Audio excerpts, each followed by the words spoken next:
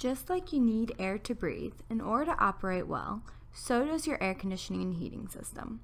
Please do not block vents at the bottom of your unit or those mounted on the wall. Airflow can be restricted by room furniture, boxes, and other items, which can cause the system to not be able to function correctly. To turn on your air, make sure the switch is in the on position. After turning on your unit, you can select a fan speed, high or low, and then adjust the temperature between cool and warm. However, the temperature of the room will remain within a set range of temperatures. When the outside temperature drops below 60 degrees, the heat will turn on and you will not be able to access the air conditioning.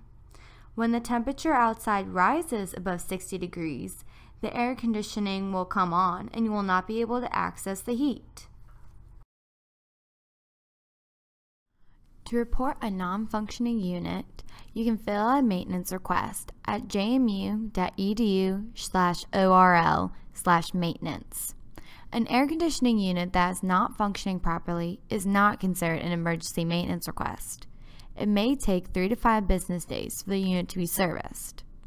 Only non-functioning heating units are considered an emergency maintenance request. Thank you and have a great day.